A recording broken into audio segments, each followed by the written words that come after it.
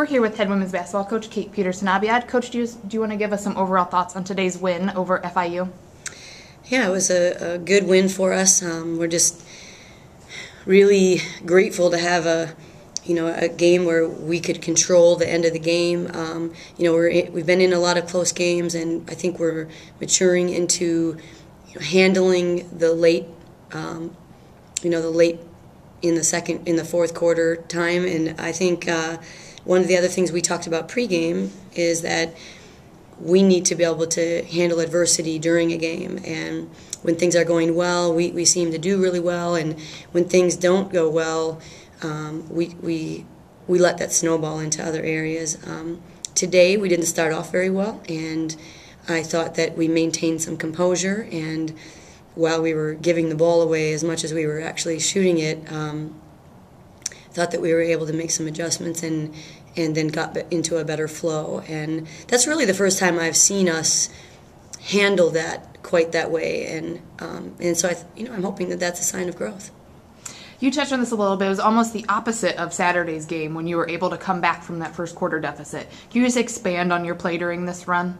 I thought the same thing, and I remember looking at the score, and it was 19-9, and that's what it was when we played at Toledo last week. And I think, or earlier in the week, I should say, but I think that we knew in our minds, like, this is a surmountable lead. I think we can get past this. We just have to get into a better flow offensively. And actually, it was a combination of both. We were not playing well defensively. We weren't rotating very well. We weren't handling our on-the-ball defense very well. And then on the other side, we were just turning it over way too much and just didn't have any kind of offensive flow. Some of the frustration offensively came from the fact that we had some of our players that were being unguarded in our offense.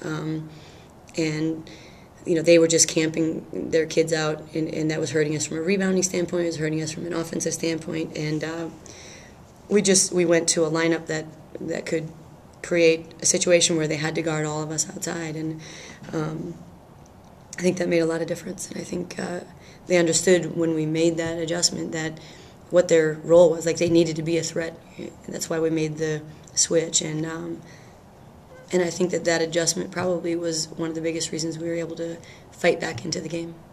Offensively, you recorded 15 assists on 18 made field goals. Can you talk about how you were moving the ball around on your offense? Yeah, this is the best we've done with that. And that's sort of been a marker of some of our best teams here, is how often are we assisting each other. And early on in the season, I think if you look at our box scores, we might be hitting 20 shots, and we might be assisting on 7 of them.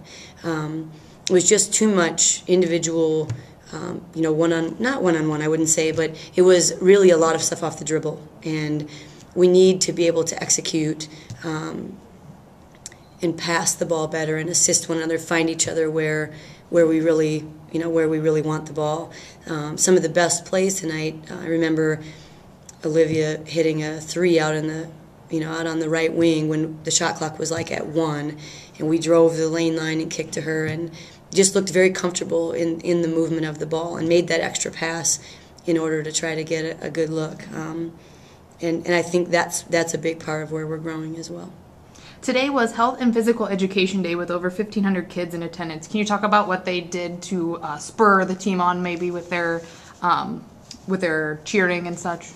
Well, this is one of my favorite games of the year. It just really feels like a college atmosphere. The kids, they don't just come. I mean, I know that they go through a bunch of physical education stuff before the game starts, and hopefully get some of their energy and wiggling out, and then they sit down in the game for the game, and they're tuned in, because every time we hit a shot, the court explodes, and that is just something that we've really been missing here. And it's a pleasure to play in front of people who are cheering for you. And I think it gave us energy, and I think it provided some excitement, and I think that's really valuable. And I'm very appreciative of the efforts that it takes to get all those kids here, and to have a program for them when they arrive, is not just come and watch the game, but to really do some cool things that energize the crowd. And it was just a great day.